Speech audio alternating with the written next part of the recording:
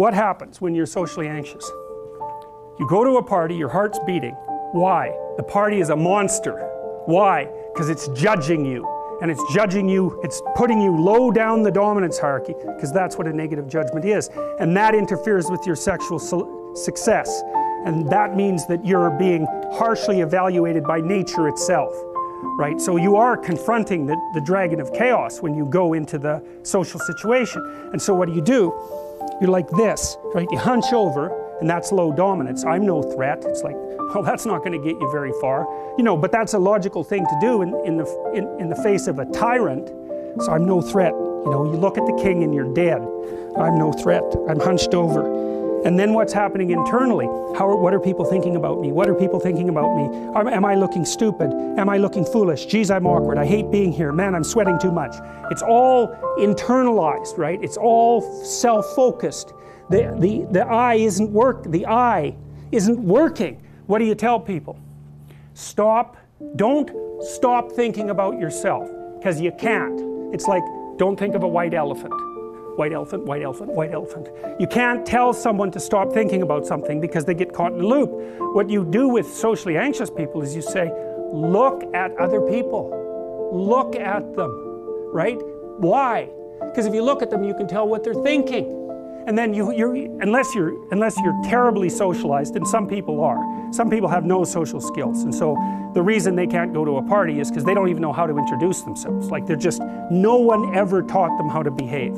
And so they're really good candidates for behavior therapy, because you walk them through the process of how you actually manifest the procedures that are associated with social acceptability. But most people aren't like that. They have the ability.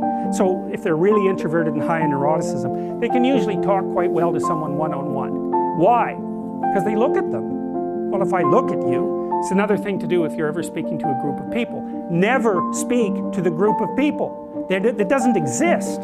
You talk to individuals, and then they reflect for you the entire group, because they're all entrained. So you look at one person, they broadcast to you what everyone's thinking, and you know how to talk to one person. So it's easy.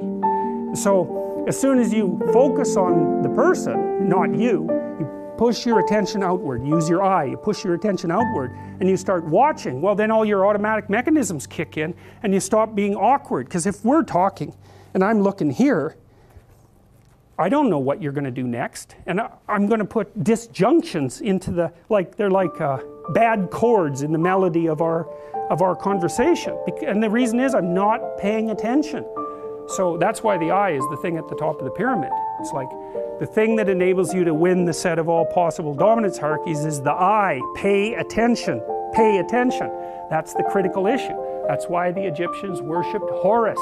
That's why Horus was the thing that rescued Osiris from the depths. It's the capacity to pay attention. What do you pay attention to most?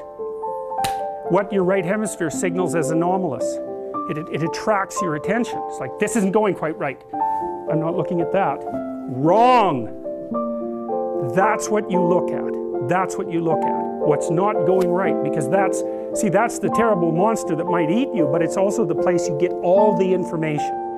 So that's why it's useful to have discussions with your enemies, because they will tell you things you do not know. And that's such a great thing, because if you don't know them, well, you're not very smart, are you?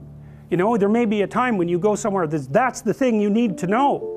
And maybe your enemy will tell you why you're such a fool, you know, and a bunch of other things that aren't true too. But even one thing that's accurate, it's like, yeah, thanks very much, man. Maybe I'll do some work on that, and I won't have to carry that forward. So, and then that's part of the reason, again, why the terrible predator, it's always the terrible predator that has the gold. It's like, it's the person who delivers the message you do not want to hear. So it's rough, but it doesn't matter. Life is rough.